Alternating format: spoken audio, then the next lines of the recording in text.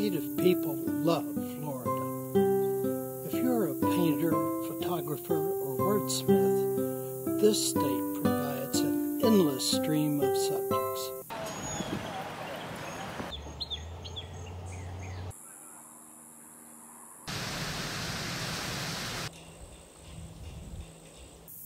One of my favorite Florida writers is the author and journalist Craig Pittman. He covers the environment for the Tampa Bay Times, and his new book, Oh, Florida, is on the New York Times bestseller list for travel books. I caught up with the well-journeyed journalist at Selby Library in Sarasota. He was introducing a film based on a book by another celebrated Florida author, John D. McDonald. We'll introduce Craig Pittman. Have you already heard of Craig Pittman out there today? Craig, come on up. I wanted Craig to be a part of our one book program this year because he's an author, but above and beyond that, he writes about specifically Florida environmental issues. And I really felt it was important to have his voice and that angle in our programming. And so he's done a couple of programs with us, and he's going to introduce the film for you today. He is an author and a journalist with the Tampa Bay Times. So Craig, take it away.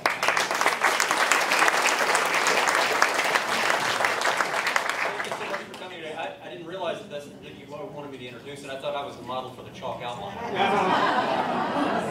It's very gratifying to see so many of you here for this. I hope you guys are taking a picture of this and you'll send it to people who make DVDs to show them, hey, you should make this available on DVD for a lot more people to be able to see this at home.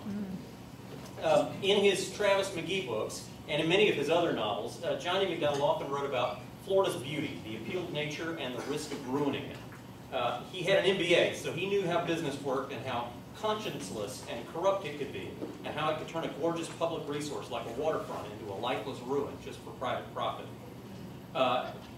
Once he and his family moved to Sarasota in 1951, they lived on the water, and he enjoyed boating and fishing, as many of us did. He loved watching what he called the armada of pelicans wheeling above the waves. In a panther paw print that he saw once, he saw evidence that Florida's wilderness had not yet been wiped out.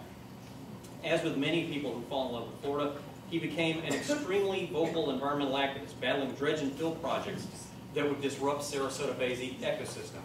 He smuggled those arguments into many of his thriller plots, starting with 1953's Dead Low Tide. Our award nominee today, Tim Dorsey, calls him Florida's Nostradamus because he was writing about protecting our environment long before we knew that it was an issue. Over and over, McDonald warned Floridians about what he called the fast buck artists, who would asphalt the entire coast, fill every bay, and slay every living thing incapable of carrying a wallet. Author Jim Harrison called McDonald's novel A Flash of Green America's first ecological novel. It was published in 1962, the same year as Rachel Carson's nonfiction blockbuster Silent Spring. The novel features a crooked county commissioner pushing a dredge and fill project. What? It's fiction. It's fiction.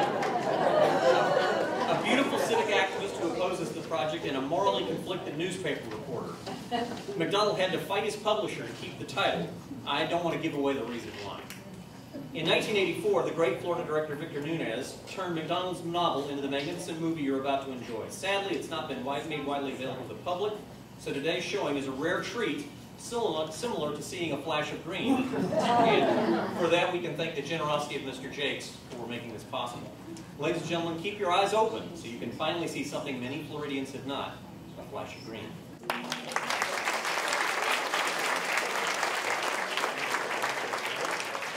The film marked the end of a celebration of what would have been John D. McDonald's 100th birthday. I would have loved to interview him, but I have been hoping to interview Craig for quite a long time. After the film, we sat down to talk. Well, thanks for taking time to do this. Sure. And congratulations on your book. book. Thank you very much. It's, I only have one complaint about it. Yeah. My wife stole mine, so I gotta buy another one. Oh, well. Better buy a backup just in case you lose it, too. I know you're a journalist and you're an environmental writer. Mm-hmm. How did that happen? When I started in journalism, I didn't even know that beat existed. I covered county government, I covered state politics, covered the legislature, that kind of stuff. And it wasn't until I got to the Sarasota Herald Tribune, and it covered county government again and politics, and my boss could tell I was getting kind of burned out on that. And he said, let's think about something else for you to do. What else is interesting to you? And I did a little research and came back to him and said, you know, there's a lot of environmental and science-related institutions here in Sarasota. We should probably cover them. How about a beat where I cover the environment and science? And he said, yeah, that sounds like a good idea. So I wrote about Selby Botanical Gardens. I wrote about Moat Marine Lab, New College, and environmental issues that came up, and, you know, that kind of thing. I did features, and I did some news stories. And I decided this is a really cool beat. I should try and do this again. And so when I got to the what was then the St. Petersburg Times, and I got hired to work in a little bureau and cover small towns, but I bumped into the guy who had been the environmental reporter there for several years, and we wound up at the same event together, and I said, you have the best job in journalism. And he was like, yeah, right. But I said, no, really, I mean it. So eventually when that job came open, I went for it, and I was very happy to get it. Well, that's interesting because, you know, I do this field journal for the station, and it was kind of the same thing. And they said, we need like a new program, something interesting. Mm-hmm. And so I said, well, I have an idea. That's what it takes. Try it. Yeah, We yeah. tried it for a little bit, and that was 3.5 years ago. Yeah, so that's great. It's very cool. It is the best job in the world. Yeah.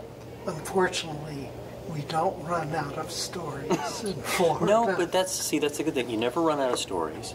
It's like being presented with a dessert bar that never ends. It's an infinite dessert bar, and you have to kind of pick your shots. Okay, today I'm going to eat key lime pie, and tomorrow I'll get tiramisu. You know, you can never run out of them. And I mean, really, what a great job! You get paid to ride around in a boat now and again, or hike through a forest, tromp through a swamp. I mean, that's a good job in anybody's book, I think. Yeah. So it's very cool, and although like a dessert bar, you can get sick to your stomach. Well, if you eat too much. If you eat too much. Not the wrong thing. Yes. Speaking of which, one of the stories I'm following, and you're following too from a different angle, is the algae bloom. Yes. And you found a new one. Yes. That's really kind of scary. It is. It is. The toxic algae bloom going on the state's east coast and to a limited extent on the west coast and in Lake Okeechobee. The thing about that is that this is at least the second go around, because I covered it in 2005 also, and now here we are in 2016 and it's back. And I just remember in 2005 all the people who said, oh, this is horrible, we've got to stop it. They came up with all these grand plans to make sure it never happened again, and then nothing. Because the algae bloom went away, and the solutions were all really expensive, and the people involved, moved on to other things, and a whole bunch of new voters came in who didn't know what the issues were and made choices based on who had the best TV ads, and that's the way things go in Florida. And now here we are confronting it all over again, and it's far worse than it was in 2005. And once again, people are all upset and excited, and they're talking about very expensive solutions, and I'm just waiting to see if anything changes from 2005. One of the things, I'm sure you've encountered this too, is that I've looked at the statements that from the governor, our enlightened leader in Tallahassee, and the statements even from our local legislators, even Bill Nelson, and no one mentions agriculture. They certainly get an earful about it, though, because I saw where Senator Rubio went to visit the toxic algae bloom coast, and people were there yelling at him about agriculture and about that they wanted to send the water south into the sugar lands. That's been a proposal that's been around for a long time, and the sugar people don't want it, and they've got the money and the political influence to make sure it doesn't happen, and so far it hasn't. Is that going to change? I don't know.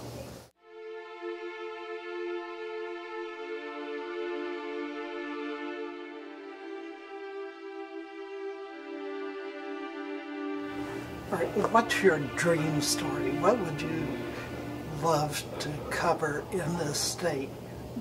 Just whether it's happened or hasn't happened yet. Dream story, man, that's tough. Gosh. I didn't promise to be easy.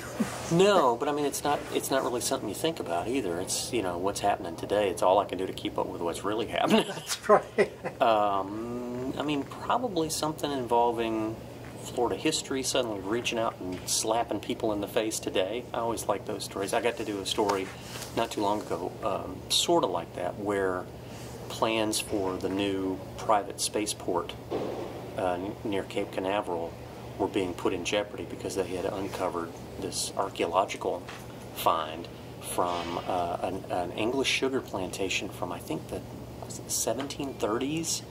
And it was this magnificent find. It was probably the most complete sugar plantation they had discovered on the entire East Coast. And there was a wonderful backstory involving the planter. He had fallen in love with one of his slaves, and so he freed her and married her, and they had kids.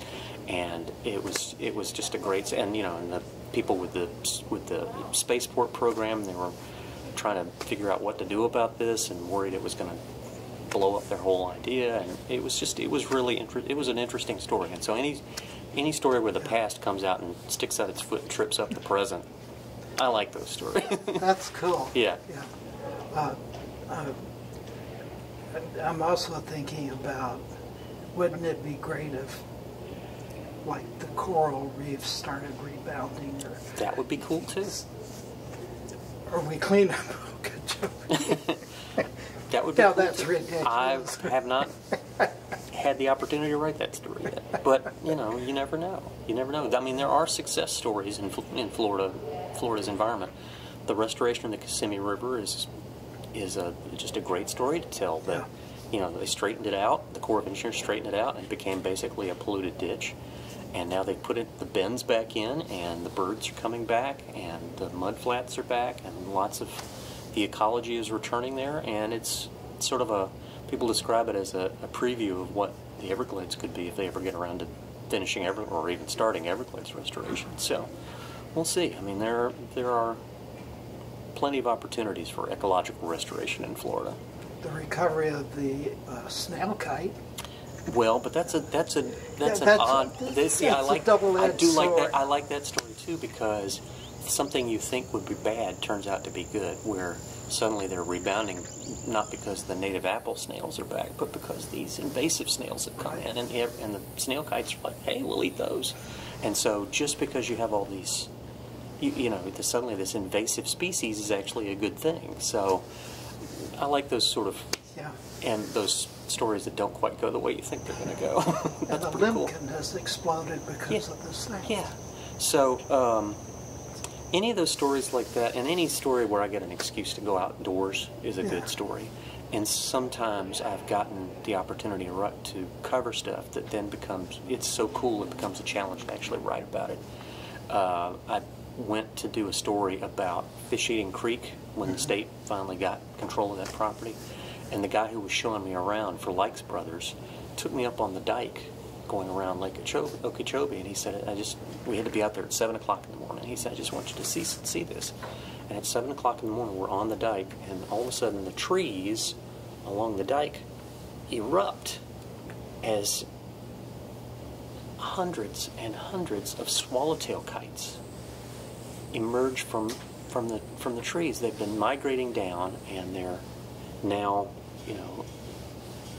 taking wing in the morning to basically get their breakfast, and circled like a tornado of birds going way up high in the sky, and it was magnificent. I had a hard time writing about it. The photographer had a hard time with it because, you know, he could just take pieces of the sky. He couldn't show that they were basically covering the whole sky, and probably 3/5 of the entire world population of swallowtail kites was present right at that moment, right in front of our eyes. One of my favorite birds. Yeah. It's just a gorgeous bird. Yeah, well, there's a reason why they use that as the symbol for the Great Florida Birding Trail. Yeah. It's a very cool bird to see. Yeah. And I got to see most of them. You know? That's way cool. It's very cool. I got to, when I was working for the Sarasota paper, I got to go out with some volunteers from Remote Marine Lab and watch a loggerhead sea turtle laying its eggs. And that was, and I mean, at one point, we backed off when it first came up on the sand, but once it started laying, they said we can go up on it then, because they're in the zone. So I was as close to that turtle as I am to you, and they were taking measurements of the carapace, and they clipped a metal tag on its flipper, and kind of did a quick visual inspection to make sure the eggs looked okay. And then when she was slowing down, they said, okay, let's back off. And went back and hid behind the sand dunes, and we watched her pull herself, cover up the nest and pull herself back down into the water. And as she swam away, it was a very dark night, there was a new moon that night. As she swam away, there were these flashes of bioluminescence from her flippers as she swam back out into the Gulf. And I was like, how am I supposed to write this? How can I tell this story? It's so hard to convince people that this is one of the most magic places on the planet. Yeah. Because all they see is condos. Well, and we're the punchline state.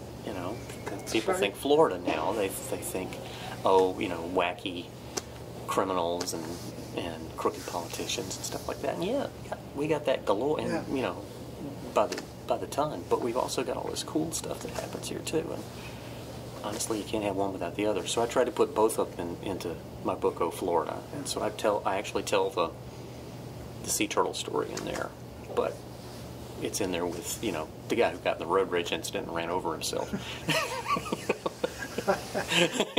Yeah, I was reading the book and I went, you know what? I come from the only state that could possibly give Florida a run for its money. Which one? Texas. Oh, okay.